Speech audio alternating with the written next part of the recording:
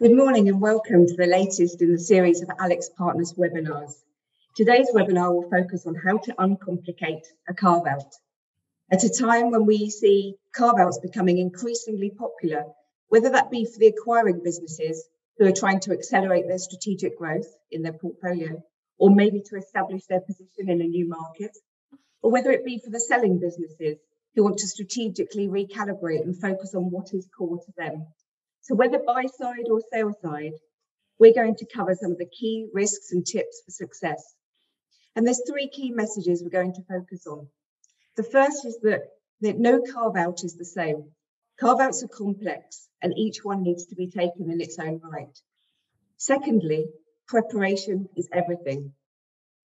And thirdly, a carve-out is about much more than getting to day one and separating the businesses. We're going to tell you more about the important aspect of the value creation that starts after day one. So we have a Q&A box if you want to post the questions. And if we don't make it to the questions in time, we promise to follow up afterwards. And just to let you know, this session is being recorded, so you can play it back at your leisure. So let's start with some introductions. I'm Catherine Sherwin, leader of our digital and technology business across EMEA. And during my last 25 years across technology and IT, I've been involved with numerous carve-outs, both on the sell side and on the buy side. Let me hand you over to Mo to introduce himself. Good morning, Mo. Hi, Catherine. Hi, everyone. My name is Mo Habbas. I'm a leader in our pan-European private equity practice at Alix, and I specialize in large and complex transformations, which includes invariably carve-outs as well as integrations. And I focus on the private equity route to market. So I deal more on the buy side of carve-outs. Morning, Nick. Good morning, Catherine. Hi, everyone. So I'm Nick Wood. I lead AlixPartners Industrial Corporate Finance Advisory Team. I advise clients on all aspects of M&A, but with a particular focus on sell side and carve-outs. Over the last 20 years, I've advised on numerous divestments ranging from standalone single entities to multi-division, multi-geography businesses. And from a carve-out perspective, my role is to lead the sales process and negotiate deals on behalf of clients. As part of this role, I focus on assessing the industrial logic for deals, ensuring business plans are credible and fully reflect the potential of the business, positioning assets to ensure buyers are fully engaged, but ultimately to ensure that we maximise value from exits. So this morning, I'll be sharing some of the key considerations we work through from a sell side perspective. Okay, great. So let's move on and put into context why we're talking about carve-outs. Why are carve-outs such a hot topic right now on the M&A landscape? Well, we've seen the buy-side funds raised in Europe last year increase by 30% compared to the previous year. And we saw the deal volume growth, the growth rate of deal volume increased by almost 20% in the second half of last year compared to the second half of 2019. And that's during a pandemic. So getting it right is critical. And therefore, some key things as to why preparation or what price you pay if you don't prepare. In fact, there was a survey recently by Merger Markets who said that for every 3-month delay, there's typically a 10% cost increase in the budget. And also, nearly 80% of people asked thought that more preparation would have actually helped them avoid some of the delays that they experienced. And finally, 50% of buyers thought that the absolutely important point was the design of detailed value creation plans in order to achieve a successful acquisition. So let's move on and talk about our first key takeaway. Preparation is everything, and it's key to preventing failure. So Nick, if we look at the top half of this slide and look at some of the sales side aspects, why don't you start and maybe take on the first one, lack of industrial logic? Yeah, sure. I think for me, Catherine, this is one of the key questions that should be asked right up front before any time or cost is invested in carve-out activities. Does the deal actually make sense? What is the likelihood of success of the sale? How should that be reflected in value expectations? I mean, quite often we see vendors they make a decision to exit. They have their own perception of their business, good or bad, and they dive straight into the process. But rather than doing that, we encourage clients to make an objective assessment of the carve-out, both from an internal but also from a market perspective.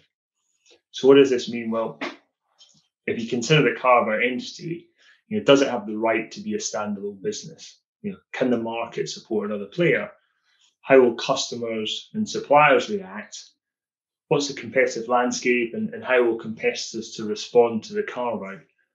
And I think ultimately also from a buyer perspective, what are the strategies that are being deployed by players in the market?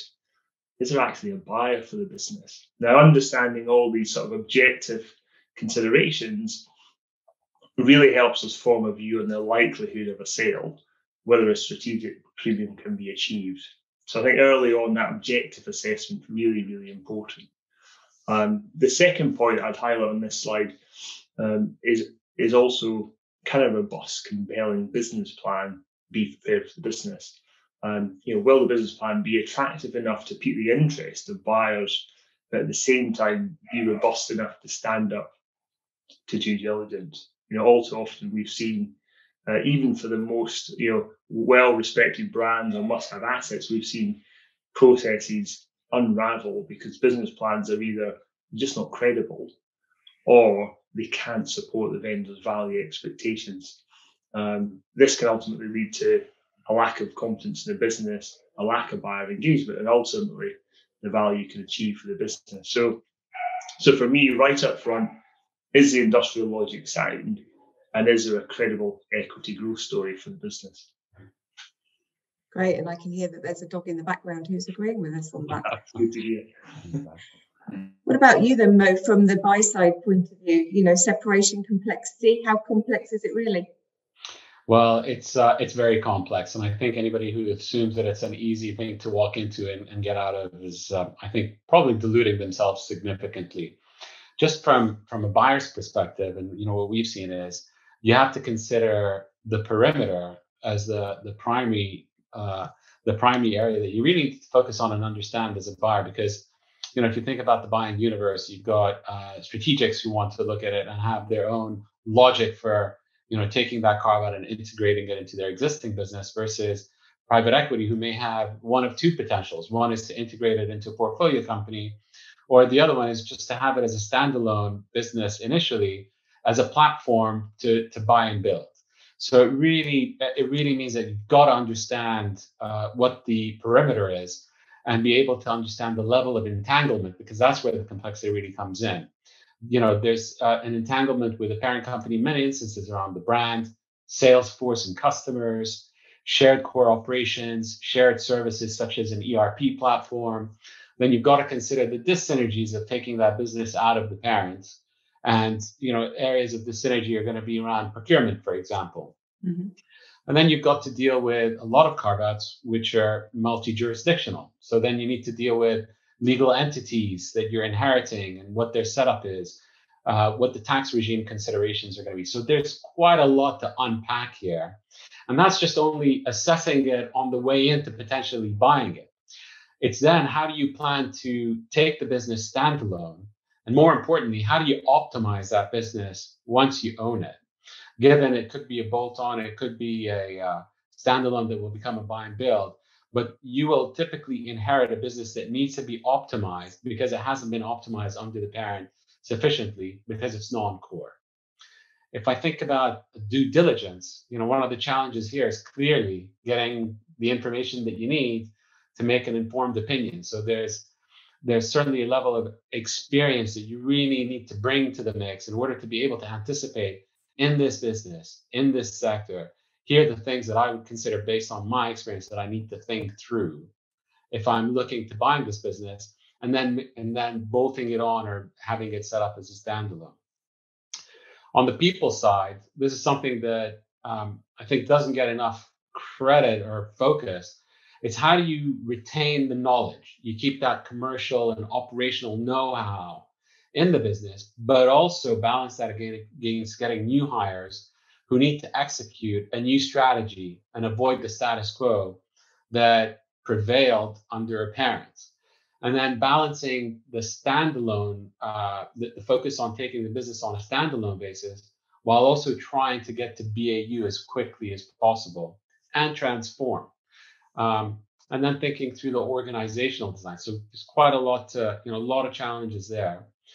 And then on the antitrust issue, particularly in carve-outs that are then integrated into some sort of a strategic or, as a bolt-on, it's not really fully anticipating or satisfying antitrust requirements, which could cause quite a lot of delays. And all of this fundamentally plays into not preparing enough and getting into deal overruns, which could become quite costly when you're looking at these carve-outs. Yeah, sure. And just to go back to a couple, the separation, complexity, and the perimeter, and also then linked to the due diligence, from a technology point of view, absolutely critical to understand exactly where is that perimeter, because it's not so easy to untangle the infrastructure, the operations, and the applications and the data, to say what belongs to the sell side and what belongs to the buy side, because most companies have worked hard to bring those together in order to build synergies in an organization. I was recently doing a piece of work with a client, which was they brought us in to do some significant cost reduction of their IT budget. And they were just in the process in parallel of working through, they'd just gone through day one. They were on the buy side of a carve-out, and they hadn't done the due diligence. They hadn't had the access. And therefore, at the same time, we were finding opportunities to take cost out of their main part of IT. So costs were being added in because they were finding out what they'd really bought and the complexities of what they'd really bought, which I think, really could have been avoided if they'd managed to get at least, access has many different kinds in a due diligence, right? If you can't get full access, you can still get the right level of experienced people to ask the right kind of questions. Well, let me see if I can trade war stories with you here a little bit, Catherine. There is one PE client that I had that was that had got exclusivity on the carve-out of a very technical business from a large European energy business, and this was relatively high profile, and this is where the high risk element comes into it. The PE fund spent a lot of money on the diligence side with commercial DD, ODD, ITDD, etc. But the challenge with due diligence, as you just said, it's not perfect. And they had put in a final bid, it got accepted, and they were negotiating the SPA, and were also negotiating TSAs, and that's where it really fell apart. The TSAs, particularly on technology, were poorly conceived, not well thought through. The level of entanglement and the disclosure on it just became aware on a daily basis. It was surprise after surprise. And unfortunately, after about a 4-6 week effort of trying to negotiate this, the PE fund just had to walk away because they said it was just too messy and there was too much risk associated because they had no real visibility. And the real message here is it's not just businesses that suffer and the deal collapsed. It's also people, because in this instance, the folks at the parent company who were responsible for this process lost their jobs. So you really got to anticipate this stuff. Absolutely. And I think we're definitely going to have to talk more about TSAs because they're such an important part of the carve-out process. So if we move forward, then we're saying from our experience here, carve-outs are typically high value, high risk, and they're complex transactions. So that means you need to have the knowledge, you need to have the skills to really anticipate and mitigate those risks. That's a key element. So if we think here and we move on and let's go into just a little bit more detail, I think I'm keen to get more of your experiences. So, the top half of the slide here is talking about the key areas of focus. Maybe we'll start with you, Nick, and talking about the value creation plan on the top right-hand side of the slide. Thanks, Catherine. So, as you see, high risk, but if you get it right, they also can be potentially high reward, both for the vendor and for the buyer. So certainly, preparing a value creation plan is critical. Obviously, to be able to communicate the equity growth story to the buyers, but also from the vendor perspective, it's key to understanding the current and potential value of the business that's being carved out. More I have seen this many times, buyers, particularly private equity, they love carve-outs. Largely because all too often corporates, they don't go through that rigor of pre-exit performance improvement to identify upsides. They simply make the decision to exit and proceed with the sale. Now, obviously that brings speed, but the risk of that also is of leaving value on the table to the benefit of the buyer. And just to bring that into context, a great example, a few years ago, I was advising a private equity buyer on a large beverage packaging business. The business was of scale. It was high levels of integration, including shared manufacturing lines. So from a carve-out perspective, it was complex. Yet the projections that they presented, they were just not exciting. And so in terms of the trade-off between the likely effort to deliver the carve-out and the potential growth story, it was of marginal interest. And certainly we reflected that in our first round bids. Nevertheless, we actually got through to the second round, and immediately went on to sort of week-long site tours. And after that week, it was so clear there was no shortage of value creation in this business. Machine staffing levels were too high. There was opportunities for site consolidation, reconfiguring workflows through facilities to increase capacity. They weren't recycling scrap, etc. And it was like flicking a light switch. The whole dynamic of the deal changed, and the excitement for the deal from my client completely changed. So at that point they were completely hooked. We were successful. We acquired the business. 18 months post deal, EBITDA had increased by 50%, and so a few months thereafter they actually exited and delivered a great return for the fund. So from my client's perspective, a great story. But obviously from a vendor perspective, there was definitely value lost. So the message there is have the discipline and take that time to create the development creation plan. It doesn't all have to be implemented pre-sale, but you need to make it easy for buyers to see where the value lies. In my example, had the vendor taken that time to identify and present the value creation opportunities, the whole deal dynamics, the competitive tension of the situation would have been completely different, and no doubt they would have achieved a higher selling price. So that early preparation has a direct link to value. Of course, creating that plan is only the beginning. Mo, you do a lot of work on post day one implementation. What are the sort of key things from your side?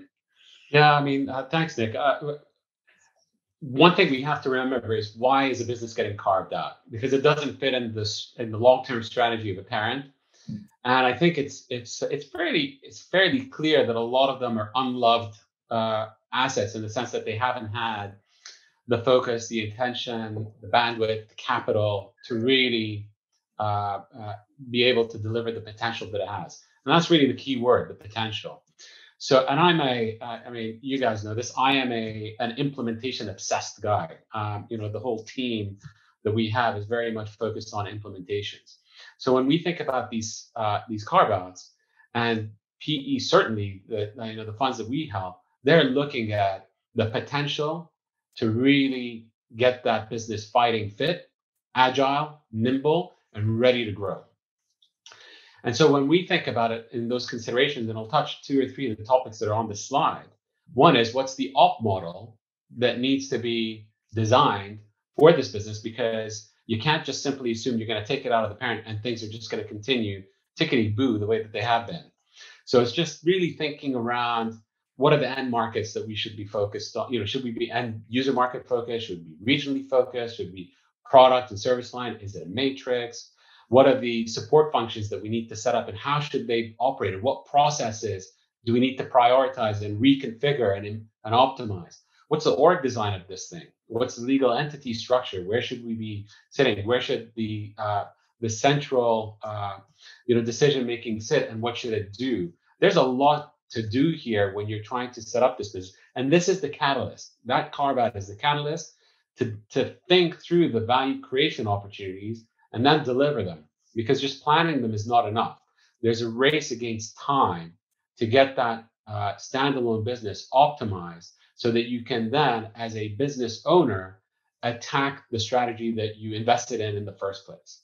So it's quite a lot of really focusing the op model. What is it that we're going to do to deliver that strategy? And then making sure you've got the right people. If I think of an example now, there's a footwear business that's being carved out of a parent that is, I think it's fair to say, it has been unloved. It's quite significant. It's a brand a lot of people would recognize.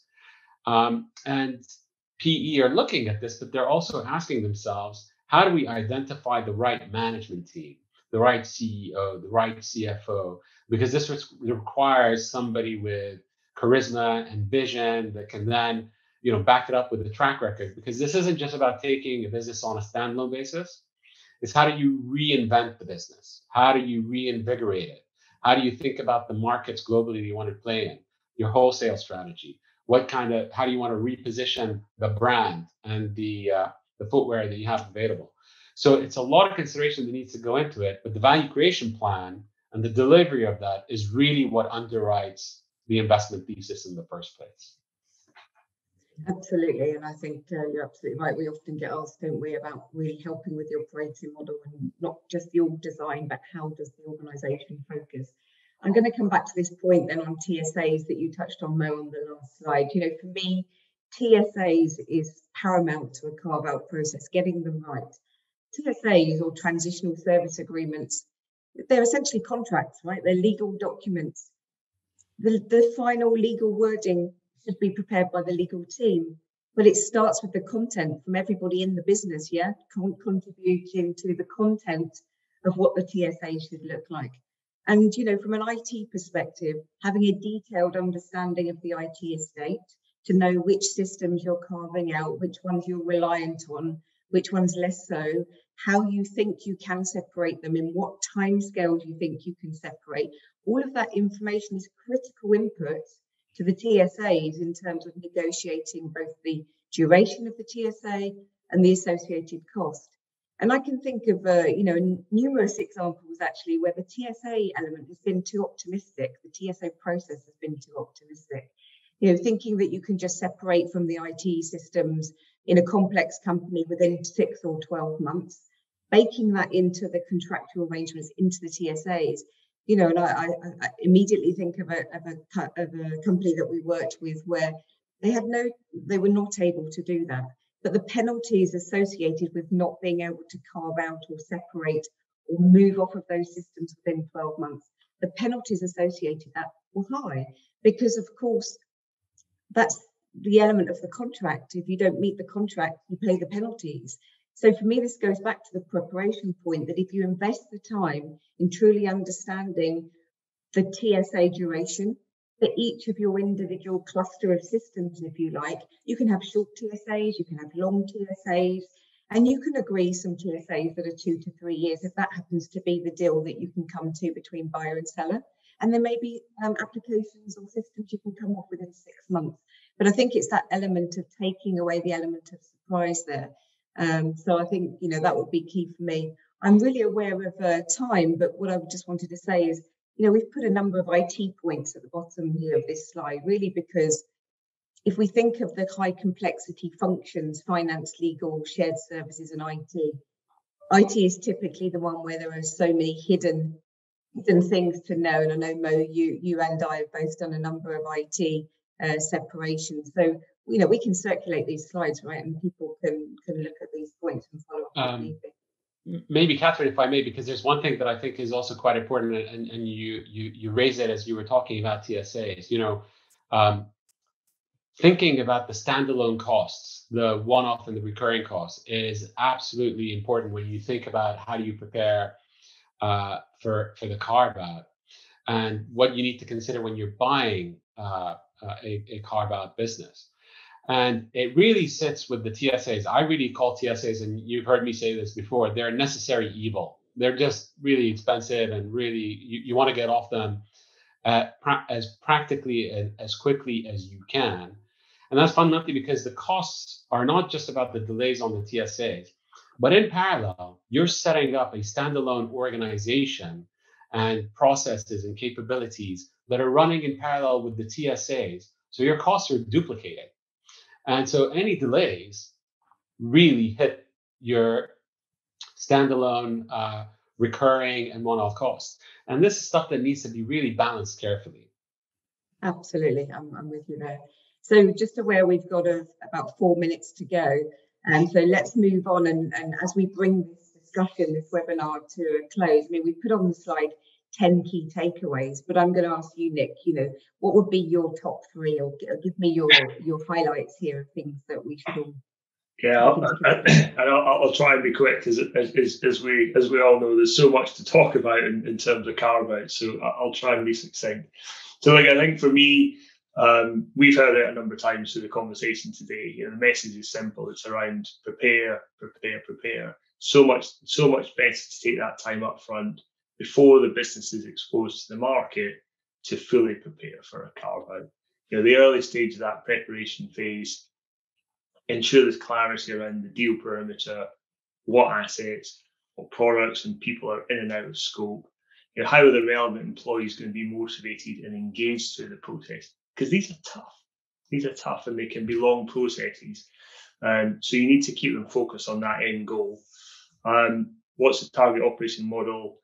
And for me, we always try and look at this on a should be basis rather than just taking the business as is. A carve-out is a great opportunity to really challenge the status quo pre-exit to ensure it's optimum, any surplus costs or assets are identified. And that obviously also plays into the value creation plan that we've talked about. Targeting that optimum operating model can help identify everything from margin improvement, cost reduction opportunities, and these should either be implemented pre-sale or roadmapped for the buyer to implement. But either way, it all goes towards establishing value. I think the second point from this slide I'd highlight is to make sure your numbers are bulletproof. The historical financials must be as accurate as possible. Not always easy if it's a business unit being carved out. They must take account of corporate allocations, standalone costs that must be reflected, and how they can be substantiated. Financials, whether it's a historic or the business plan, must be credible. They must stand up to due diligence.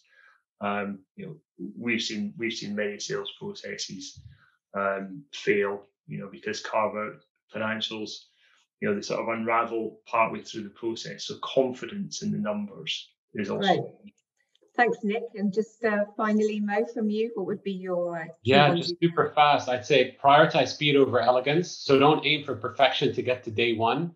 Just be pragmatic. Get what you need to get to day one, and then make sure you've got that value creation plan developed so that post day one you can have that relentless focus on the value creation opportunities, and then lock in the right governance, which means have a really strong PMO to drive that value creation implementation. And thanks, Mo. And I'm just going to pick on what you said, this relentless focus on value creation post day one, which is where you specialize, but also, prioritizing speed over elegance, which doesn't mean don't do your preparation. It means work out what you need to do to get to where you need to be in order to make the smooth day one go well. And then you can start to build your value out post day one, and that's kind of the work that you've talked about today. So I would definitely say don't underestimate the complexity and take time on the negotiations. And I think what we've said today is carve-outs are complex, but there is a path through to separation with the right amount of attention to planning and preparation, and what you've told us, Mo, about really making sure you continue to focus post the day one process. We are out of time for the questions, and I can see a nice few number of questions coming in. What I promised to do is we will respond to the questions. We will circulate the slides and we will circulate the Q&A for everybody to read. Thanks, Mo. Thanks, Nick, for joining us today. And thanks, everybody, for joining the webinar. And we look forward to speaking to you soon.